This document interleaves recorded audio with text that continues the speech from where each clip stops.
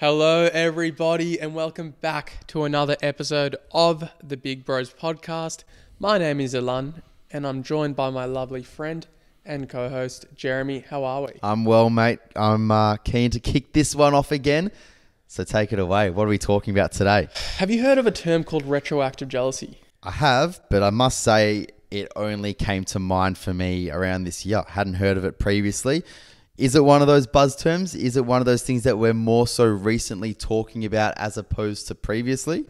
I mean, it could be a buzz term, but I think it's a very common phenomenon that a lot of people do experience in relationships. So without further ado, it's pretty much the idea that you feel threatened, insecure, and uncomfortable by a partner's past relationships, whether it be casual, one-night stands, or even long-term relationships that they have had. Yeah. So it almost fills this person up with so much anxiety. Just the thought of them having a past that doesn't include you, it can really be a debilitating feeling. Yeah, I think we've all been through this to some extent and have either felt it ourselves or have been with someone that has definitely shown that they have a lot of retroactive jealousy.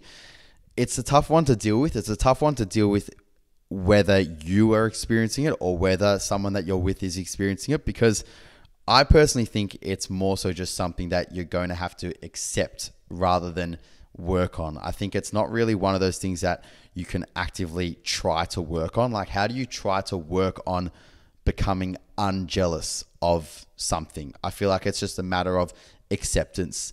But yeah, I felt it.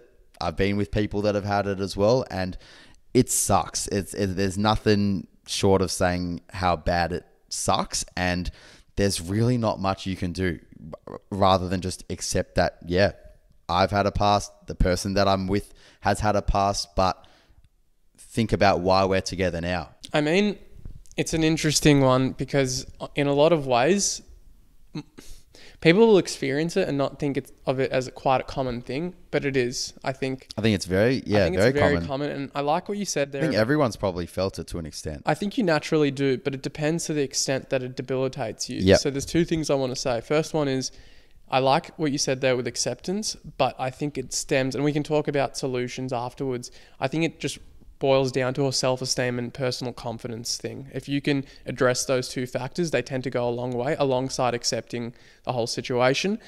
But another aspect of it is, if anyone in our listener base is familiar with OCD, obsessive compulsive disorder, it operates in a very similar way in that you've got your obsessions. So you as a partner have these obsessions that your partner, your current partner had this past. So you have these obsessions that revolve around their specific, sexual past, what they've done, how long they've been with an ex, all these questions, and they'll become obsessions. And then you have the compulsion. So the compulsion is the behavior that the person enacts.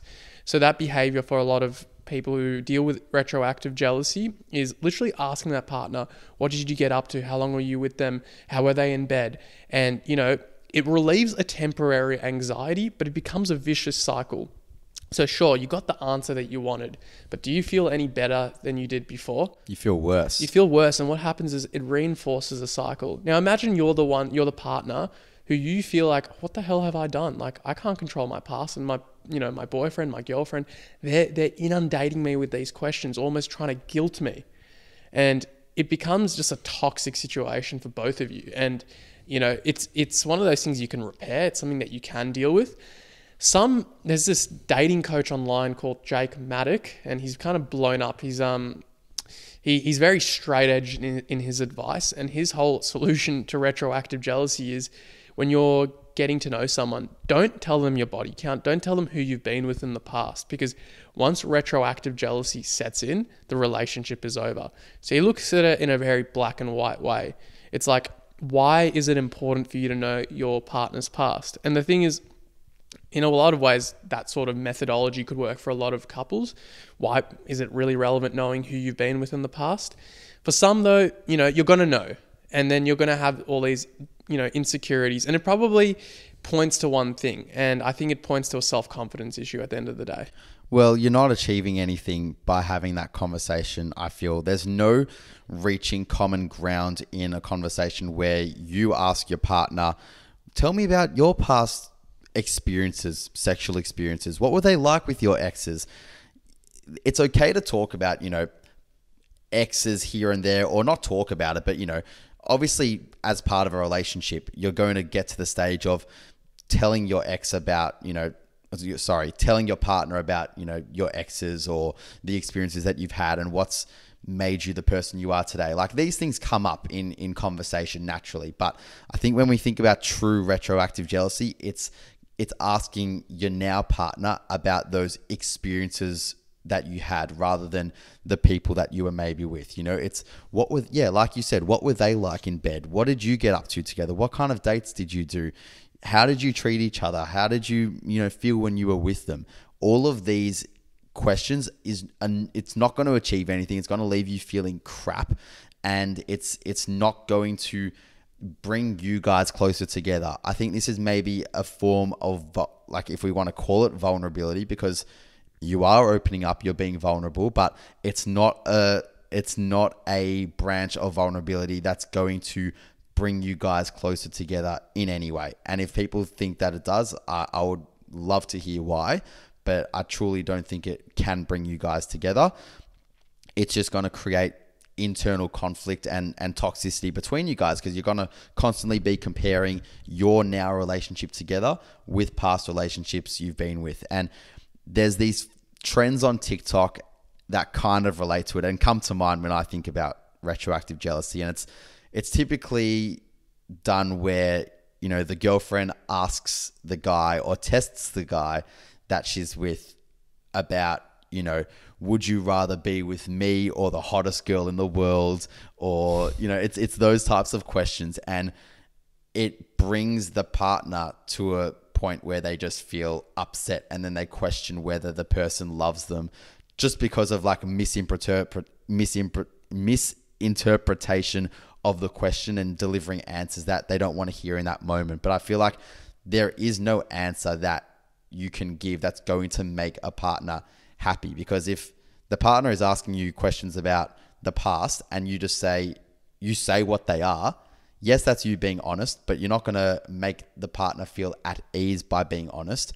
And then if you just constantly give affirmations that, oh, but don't worry, babe, you're better than that person, and everything that we do is way better, and all of that, it just sounds like you're trying to appease the question. And, the mind of the girl is going to be thinking, really? Like, how do I truly know what they're thinking? Because you don't truly know what they're thinking. So it doesn't matter what you say, because whatever you say, you're just going to leave the partner still questioning that moment and that conversation.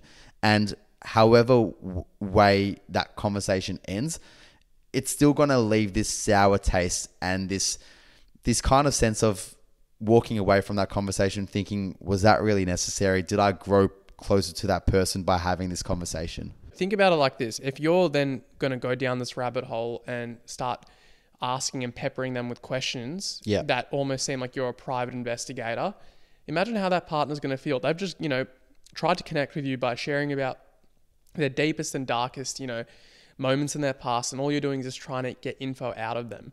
It's not a good way to build connection. But I want to talk about some people who might be more vulnerable to experience it, because I feel like, and maybe, agree or disagree with me, I feel as though people who are very self-confident they're less likely to experience retroactive jealousy. What do you reckon? Well, it comes back to that point you said before of self-esteem. People with low self-esteem are also more vulnerable to feeling this way. Goes hand in hand, absolutely. And that's where we talk about readiness to be in a relationship. If you are suffering incredibly with low self-esteem, you don't feel like you know the kind of person that you are and the person that you want to be with and the person that you want to be in your next relationship, you need to do a lot of work before entering it. And that's just the hard truth, because you're then going to become a burden for the person that you're now with. I used to believe that you could be a fixer in relationships. I learned that you can't be. You can't fix someone's issues, problems, challenges that they're going through if they're not willing to put in the work to help themselves. None of us are perfect, and we all have things that we need to work on. So that's not to say you must enter a relationship feeling like an invincible star and you've got no imperfections about you.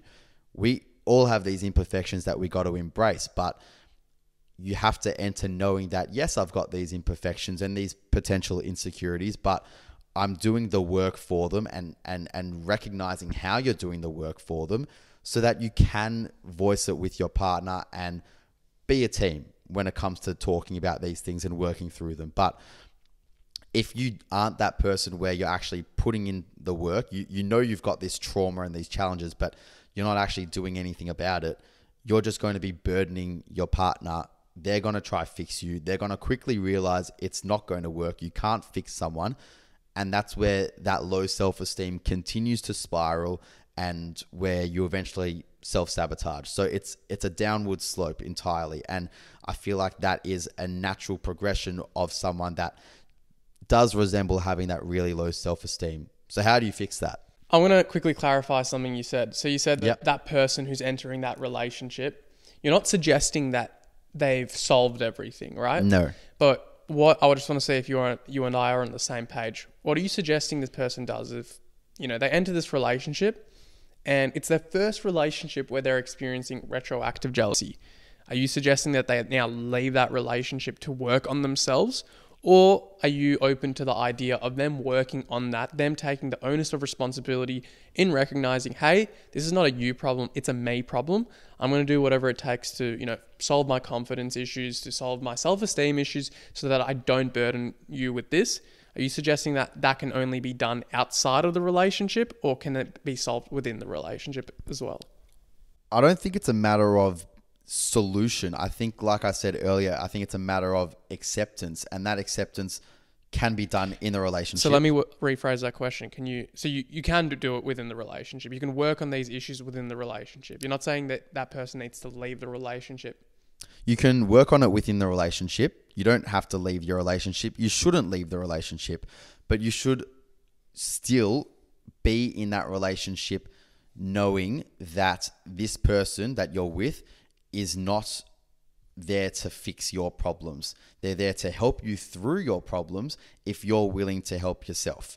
If you're not willing to do that whilst in a relationship with another person, if you feel like you don't have the strength and the capacity to do that, that's when you might have to consider leaving, because maybe there hasn't been enough self-work done prior to entering this relationship. If you feel completely incapacitated and unable to work through these challenges, these retroactive jealousy tendencies and these insecurities, if you feel like you don't know where to start and you need to do it within your own time without the relationship there, that's something for you to consider. But it's not to say that that's what should happen. I feel like ultimately you should be willing to work through it, knowing that it's your responsibility and that the person that you're with is not there to fix it, because that's ultimately what it is. It's not their fault that you're feeling jealous about their past. That's called being a human. We've all experienced a past, and that's why I think it's a matter of acceptance rather than how can I, get out of this jealous mindset. It's just about accepting that, this person had a past just like I did, and it's unfair for me to be so jealous about that past when I've had a past myself. Yeah, I wouldn't subscribe to the fact that you should, leave the relationship consistently just to work on this issue when you can work on this issue on your own within the context of the relationship. Because even if you leave the relationship, you work on yourself and you get into a new relationship, chances are the same feelings are going to arise again. That same exposure is going to, elicit you with feelings of discomfort. But, the solution there isn't to leave every relationship where retroactive jealousy occurs. It's just to work on it head on. But I will say there's a caveat and to working on it together. Yeah, to a certain degree. I will say, though, there are probably cases where you're better off just leaving that relationship. And I'll give you an example. If you're someone who values sexual purity, what I mean by that is you want to be with a partner who doesn't have a high body count, who hasn't slept with many people, who hasn't had many relationships. And that's like a value of yours, which is fine. For some people, it's a deal breaker. Chances are you probably shouldn't be in that relationship with them. And it's unfair of you to expect them to mold into the value that you have and that you live for yourself because you shouldn't have been in a relationship with them in the first place, because they can't change that. And if that's a deal breaking value for you, it's not even because you're jealous, it's just because you value sexual purity and you want to be with someone who, you know, serves or behaves in a way in service of that value. So I think there's a caveat there. I think a lot of people might get confused as well. They might be with someone who they might not necessarily value sexual purity, but they become insecure of the fact that who they're with, they have a high body count. Because in their mind, they're thinking, fuck, like I don't have much experience myself. But if this person has a lot of experience with other people, what chance do I have? They know what they like. I don't even know what I like. You know, I don't know how to perform in this realm. And that's where insecurities can start coming about. And that's why I think you can work on those things within the relationship. But I'd argue that if you've got, you know, you're placing emphasis on sexual purity as like a deal breaking value, you shouldn't be in a relationship with someone who, you know, doesn't have that value like you do. It's a really good point because, yeah, being young and being in your 20s, you're probably likely to enter relationships and enter dating with people that maybe have not had as much sexual experience as you've had. And that's why it's a really nice point, because the worst thing you can do is make that person either feel guilty for not having the same amount of experiences that you've had, or rather threatening that if they don't, you know, improve with whatever it is you're doing, like sexually and intimately, then that might, you know, hijack the relationship entirely. It's about being collaborative about it. So the worst thing that you can do is, you know, make someone feel uncomfortable for that. Because you mentioned sexual purity and differences in amount of sexual partners versus the partner that you're with. And it happens. It's a very real thing. You know, if you're in a relationship with someone and they've had, like, let's say double the amount of sexual partners that you've had, it's normal to feel a little bit insecure, because you're just thinking like, well, the person that I'm with now has had more experience than me. They probably know a lot more than I do. They're probably a lot better at, like, you know, having sex than maybe I am. So naturally that's going to make you feel a little bit insecure. What's the solution for that though? I think just, you know, talking about that with your partner and collaborating with that, you know, and hopefully you're with someone that says to you, you know what, that does not matter. I am with you because I want to be with you for the person you are. And yes, sexual stuff is important. Absolutely, it's important, but that's something that we will work on together. We will build together, and that's part of being a team. That's part of being in a relationship. It's about working out what you like and don't like. The worst thing that you can do is, you know, make your partner feel awkward for not being as active as maybe you've been in your past. Yeah, and I think a couple of things there, which is if you're someone who's slept with 20 people and your partner slept with 40 people, right? As like a really clear-cut example, and you might be insecure. It's not because you value sexual purity in that case. It's purely because you're just insecure that maybe your performance isn't satisfying them, right?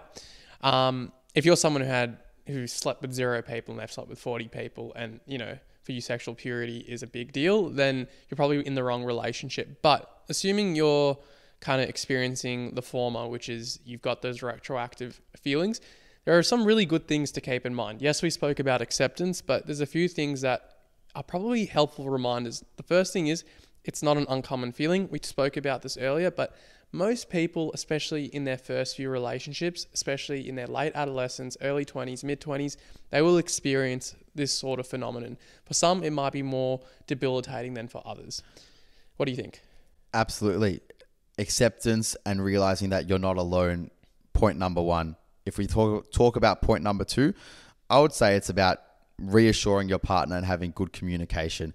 Voice to your partner that, you know, you've got tendencies to feel a little bit insecure and perhaps at times jealous, knowing that, you know, that your now boyfriend or your now girlfriend has had these experiences potentially with someone else, and just voicing that. And that's okay to voice that, but it's only okay to voice that if you do so delicately and don't make your partner feel bad for having those experiences. I think, you know, all you want in that moment is to just get a little bit of reassurance, and hopefully, you know, you're with a partner that will just reassure you by saying, yeah, you know, of course I've had past experiences, but they're past experiences for a reason. They're in the past. I'm with you now, and this is us. This is us together now, and I've chosen to be with you, and I love you. And giving that reassurance is the only way forward in that scenario. Like we said earlier, it's about collaboration. It's about being a team. When the moment you start either pedestalizing yourself over your partner or making your partner feel bad about their past, that's the moment that you're purposely creating distance between each other and causing conflict. So reassurance and love in that scenario is point number 2. What do you reckon about point number 3? So it's understanding that the insecurities, they arise from the fantasy you build up in your head. You know, in your head, you're thinking about all the things that your current partner has gotten up to. And, you know, some very graphic details might come up in your head. That's not to say your partner's actually thinking about any of those things. For all you know, they've probably blocked it out of their mind. They're probably focused only on you. You'd hope they are. And in all likelihood, if they are with you, and as you said, if they've chosen you, they are likely just focusing on you. What that means is everything you're thinking of, it's a fantasy built within your head. You're the one creating it, not them, right? They've told you maybe a little bit of information. You've taken that information and you've just extrapolated it within your head. And you're thinking about all these potential scenarios. And guess what? That's going to absolutely hijack how you're feeling about the entire situation. So understanding that it's your fantasies that are creating this, it's not necessarily reflective of reality. 4th thing to keep in mind as well is, again, remembering that this person has chosen to be with you for you, and that the relationship you guys have is unique and cannot be compared to other past relationships. It's like comparing apples to oranges.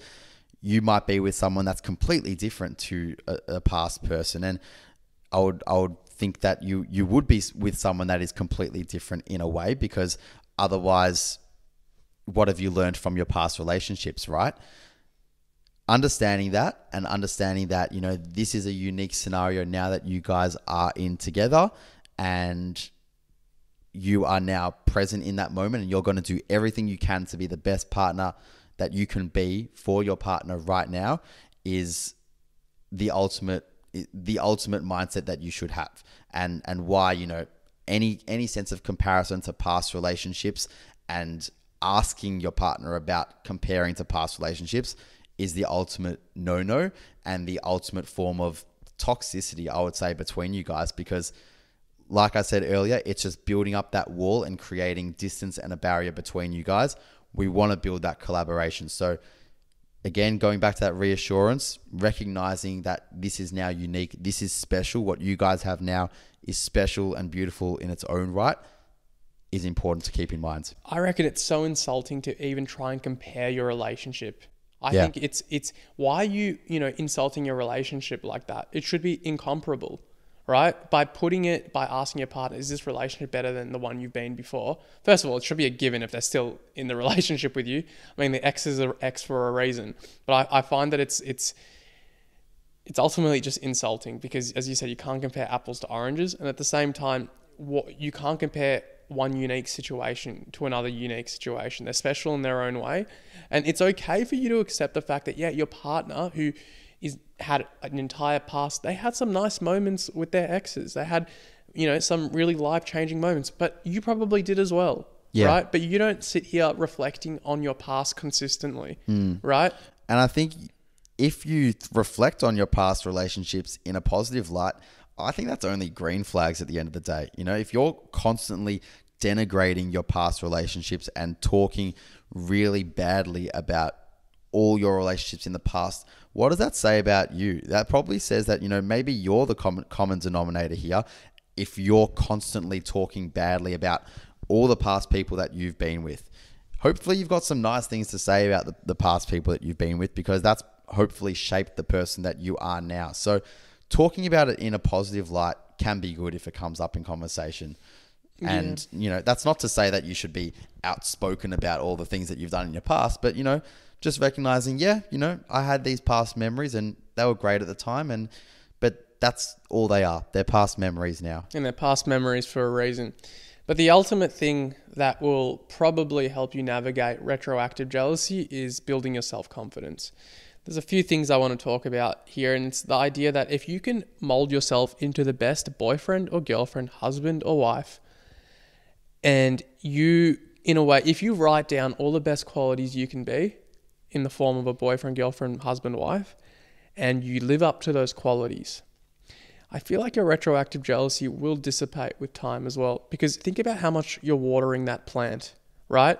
In the back of your head, you're cognitively saying, well, if my relationship is elevated and it's getting watered and it's growing, well, even if I'm insecure about my partner potentially comparing it against, the past, ultimately what we've got now is so much better anyway, right? So it's like, if you fuel those insecurities, so it's fine to acknowledge you've got those insecurities, but then if you can reframe it and almost be like, okay, well, if I'm really insecure that maybe my partner's not happy now, even though she's never said that, but I can just, motivate myself to be the best partner possible, well then, she'll only compare yours in the most positive way. It'll just reinforce the fact that they're happy to be in the relationship that they're in. Just like a friendship, treat people the way you want to be treated. Treat your partner the way that you would want to be treated by your partner. And I think that's a beautiful message there. Trying to be active in your response to this. And I think that's the best way to be active is, note down the actions that you want to portray to your partner and be communicative about that and actionable about that. And the last point I do want to say, and maybe this is me speaking from anecdotal experience, but, I never had terrible retroactive jealousy. You just have natural insecurities when you're younger. That goes away. I can promise you it can go away in time. The longer you're in a relationship, the more likely it is those feelings tend to just dissipate.